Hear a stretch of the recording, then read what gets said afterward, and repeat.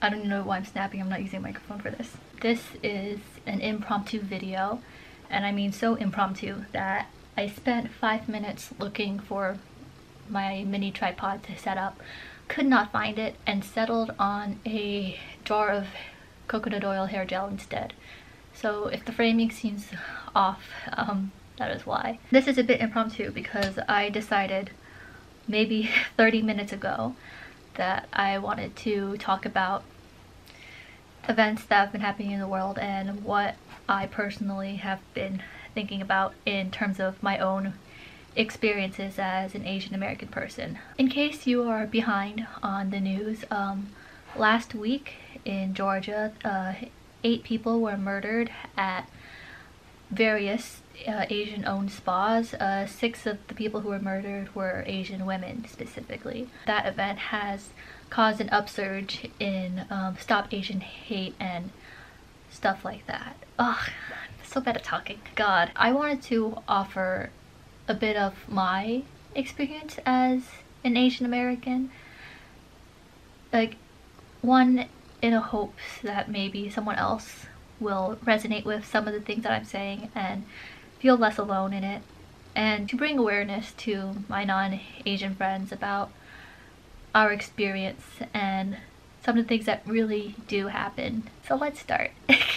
And a lot of this is going to be, you know, kind of like free balling because, like I said before, I did not plan this. The thing that I was thinking about a lot today that sort of incited this whole thing was an incident 2 years ago now, where I was a tour guide for my college, and I was giving a tour to a group around the campus, and one of the parents asked a completely normal question that was something along the lines of, what are you doing after graduation? And I went through my normal spiel of, you know, oh, you know, I'm gonna stay in the area for a while, build up my resume, which considering the pandemic is a bit sad. But then this parent asked about the rest of my family and if they were still back in China, and I just simply retorted. I was like, no, they're back in Texas. And that kind of made the group dynamic awkward for a few seconds, and then I saved it afterwards. And after I came back and said goodbye to the tour group, I went back into the tour guide office and I told everybody there about what had happened. And they all, like, you know, they sympathized with me in that moment. And I tweeted about it. I made a tweet about it at the time that was very simple, very meme-like. But, and I said at the time that I didn't have the words and I couldn't even begin to explain everything wrong with that incident. And I think I can start to explain that it's xenophobic in assuming that I was a foreigner and that I didn't belong here and that I was just visiting, even though I am an American-born citizen and I've lived here my whole life. I don't know, just the assumption of my ethnicity and the assumption that all Asian people are part of a monolith. I feel like I still don't have the words for it. My freshman year of college, I was auditioning for a lot of shows and I was beginning to feel discouraged because I spent that entire year auditioning for literally almost every single show and still not getting cast, whether that was my talent or something else entirely. I won't get into it. I remember auditioning for a show and a friend of mine was on the stage management team for it, so they got to get the inside scoop, so to say. And I auditioned and I didn't get called back, and I was fine with it, okay with it. But then my friend told me that after the auditions that they would have been interested in seeing me for a specific role in that play, but what the director said, allegedly, was that the play was set in 1960s New York and Asians were not there in 1960s New York, which is obviously not true. We've been here, we've always been here for quite some time, and especially in New York, one of the most diverse cities. I think that was the first instance where it became clear that my appearance as an Asian American would affect the roles that I would be cast in, you know. And I think that's very obvious when you look at the tropes that a lot of Asian American actors are put into as, like, you know, the best friend, the foreigner, the overly sexualized foreigner. There's a ton of videos that express this better than I can. If I can find them, I'll link them below. When I was a kid, I remember kids would pull back their eyes and tell me that they looked like me. I have a very distinct memory of walking in the hallways of my elementary school and someone whispering China doll in my ear as I walked past.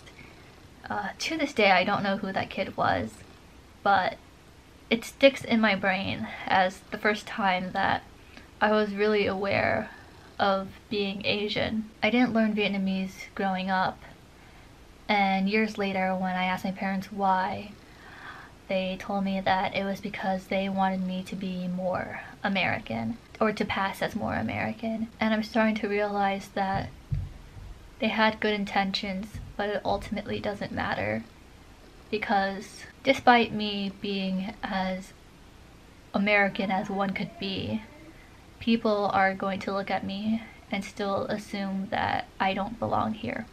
I didn't expect to get emotional. I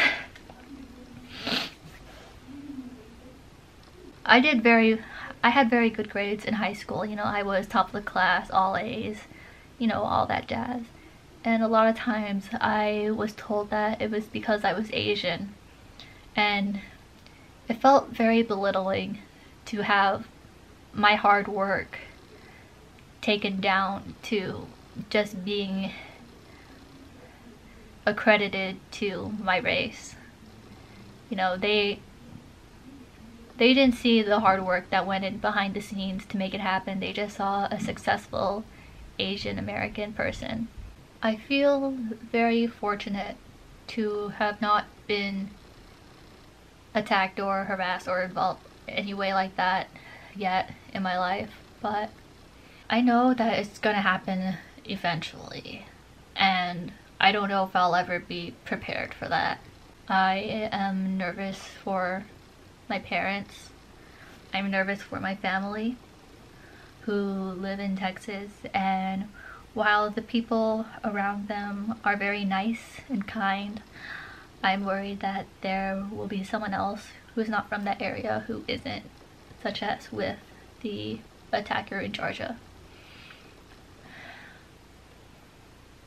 If you don't know this about me, a lot of my family either own or work in a nail salon, and I think about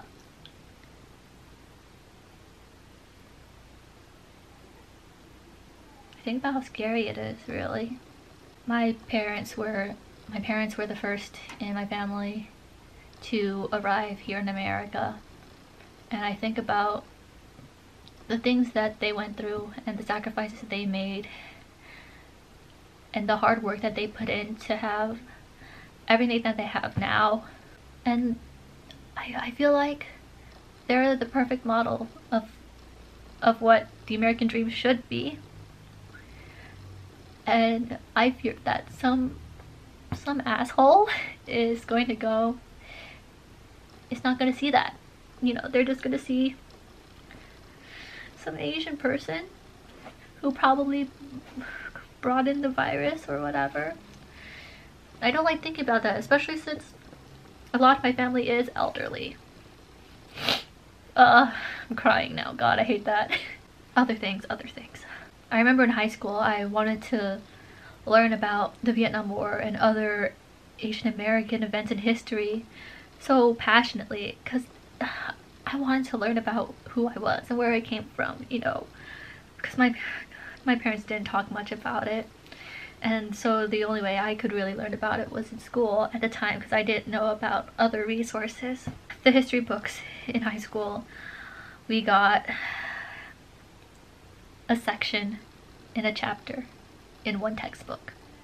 My history teacher made a PowerPoint presentation because I requested it, but it wasn't really talked about. It was just a small subsection in the grand scheme of US history. My high school theater teacher would often choose plays for us to do that had an Asian character in it, and I was usually cast in those roles. And it always made me wonder if I got that role because I earned it and I deserved it, or if it was really just because our school was diverse and I just happened to fill in the perfect slot for that play. I still think about that a lot, actually, in roles that I'm cast in. Was it something that I earned, or was it just because I'm Asian and you needed someone to fill in that Asian slot? I'm gonna run out of recording time soon. I'm checking the clock. I'm going to leave a couple of resources where you can learn and where you can donate. In other news, I recently won a mystery solving competition, so I got just under $100 from that, and I will be donating it to the GoFundMe for I think it's gofundme.com/AAPI or something like that. I will be donating it there. If you have the money to do so as well, I would recommend you do it. Eugene from the Try Guys made a wonderful hour-long documentary about the history of Asian American persecution. That's also a wonderful watch. I also encourage you to talk about it, not just online, but also with your friends, and especially with your family.